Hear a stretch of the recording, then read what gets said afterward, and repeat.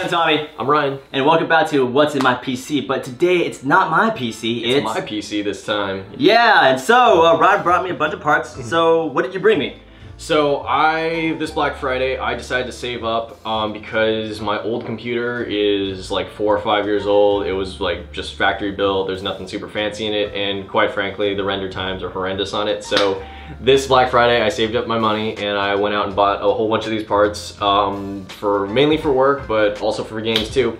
So what I got to start off is for the case itself, I have a Corsair 300R. It's a mid tower. I didn't go with the full tower just because I didn't really feel like I needed it and I didn't have a place to put it. So I went with the mid tower. I got pretty good recommendations from from other friends for this tower right here. Besides that, I went with a Corsair power supply as well. I got the RM850X. I was originally planning on going with a 750, but a friend had suggested because I'm going to be getting one of these GTX 980 video cards that I might want something with a little bit more power. That brings us to the video card that Tommy has so graciously donated. Yeah! This one right here is the NVIDIA GeForce 980X, right? GTX 980. So for this one, that'll really help with a lot of the buffering, I guess, for Adobe Premiere when I'm actually trying to edit stuff, because right now that's really bad. And let's see, what else do I have here? For the hard drive, I got a Western Digital 2 terabyte Black Series hard drive. That's going to be mostly for my long-term storage, just to actually like store files and stuff, because for everything that I'm planning on installing, I'm going to go with I'm going to put it on the SSD. Cool. Why didn't you plan to get 2 SSDs instead of like... For the price right now, I couldn't really justify getting 2 of them. The 500 gigabyte Samsung SSD was on sale at Newegg, so I decided to pick that one up. I figured 500 gigs should be enough to put all of my main programs on there, and realistically, I figured I'd fill up 2 terabytes pretty quickly. So that's why I got just a normal hard drive, because it was, a little bit more economical for this particular build.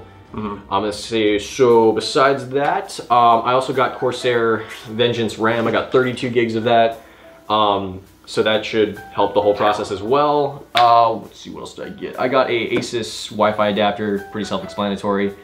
The cooling system, I have one of the Corsair H80Is. I got this is my first computer that's gonna have a water cooler, so that'll be something new for me, so I'm really excited about that. Hybrids. Yeah. And then let's see, for the motherboard, I went with the Gigabyte Gaming 7 motherboard. I was originally gonna go with Asus, but the Asus board that I wanted at the time was out of stock, so I heard good things about Gigabyte and there was a lot of sales going on, so I figured I'd pick one up and try it out. Let's see, what else do I got here? Asus DVD drive. Who uses CDs anymore? Not a lot. DVD? It's DVD drive, yeah. Okay, so this is more useful too, I guess. Yeah, I mean, not a lot of people use them anymore, but I figured while I'm assembling all this, it's only 20 bucks, might as well assemble it. What I'm really excited about is I picked up one of these, the media dashboard. I forget the company's name off the top of my head, but that one's got a card reader and some extra USB 3.0 ports on the front, so that'll really help me out when offloading footage from memory cards and stuff like that. And this one wasn't too expensive either. And then Corsair case fans, self-explanatory. And then for the processor, I went with the Intel i7 Devil's Canyon, right? Yes. Yeah, Devil's Canyon processor. This is the 4790K. Yeah, it's I think it's Haswell. Haswell. It's Haswell. Yeah. It's Haswell. How do I say Haswell? Yeah, close enough. But I think you have a bunch of other computers. Yes, in the we house, do. Right? So I think the other 3 computers in this room runs on the 4790K. My computer, Brandon's computer, and Ken's computer over here. We almost have the same build, except the only difference is probably our motherboard and our graphics cards. Yeah. Yeah, I was I know for all you guys that are like, oh, you didn't go with the most recent Skylake processors. I saw them and the prices were not too much more expensive, like for the actual processor. I think it was like between $300 and $400 for those. But the biggest problem was that I need to go to DDR4 RAM, and then I need to change the actual motherboard as well. So I decided for this particular build, this processor was on sale, so I picked this one up. And so I'm pretty sure it'll be fine for what I'm using it for right now. And in the future, once DDR4 prices have gone down, I might switch everything out. But we'll see. We'll see. New builds all the time. Always never ending. Never ending. You guys are spending so much money on computers. Yeah, but I have no idea what I'm doing when it comes to building computers. Like most of these parts and stuff are coming from suggestions from Tommy or from some of my other friends. So that's why I brought it here, so that Tommy can help me out assembling it. So Let's get to it. Yeah, let's get started. Awesome. Excited.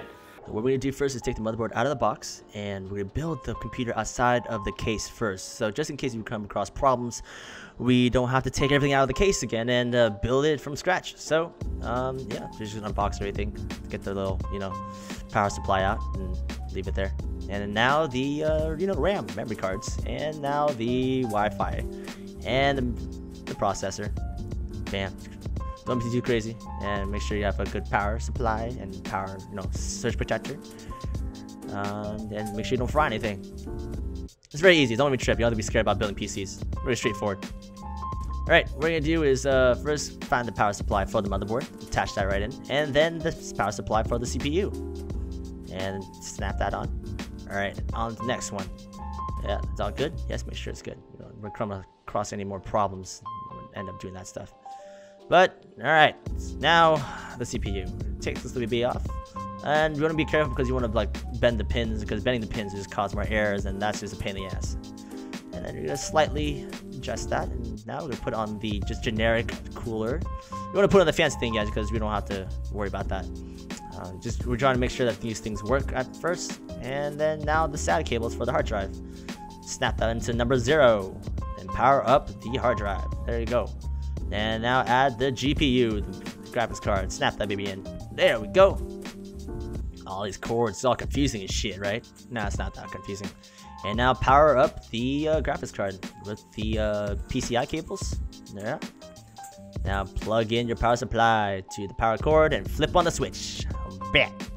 Plug in your keyboards and mouse and power that baby up. You live! Ha ha ha! Alright, and now we're gonna install Windows 10. I think we're in Windows 10. And it goes in. There we go. And then now start the damn thing. It works! It works! Alright, so next is the simple part. It's really what we're doing now is putting the motherboard onto the casing. And yeah, it's nothing complex. And now the power supply. And screwing the power supply on, and the fans.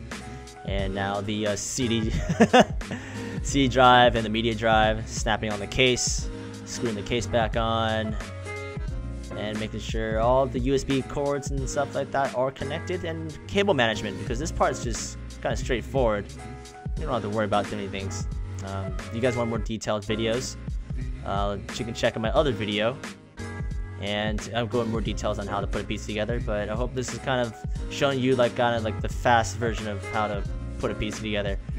I'm hungry. We have to eat after. And then we continue finishing a PC here.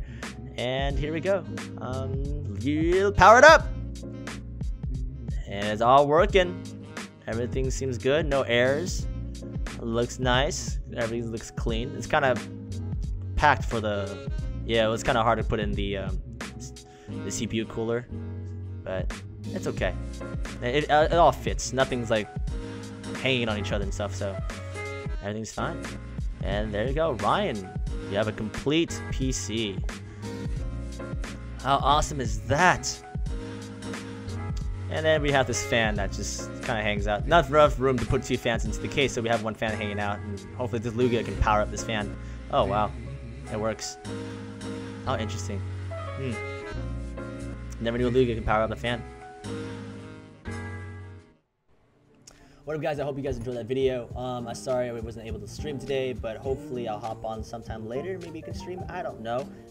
And we'll probably see more PC builds here there in the near future, because we're getting a new office and we're gonna build new PCs for the whole team.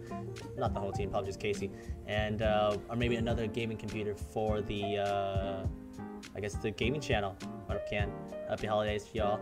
And hope you guys chill and have a wonderful New Year's. Let's kill it in 2016. Peace all around. Nice peace.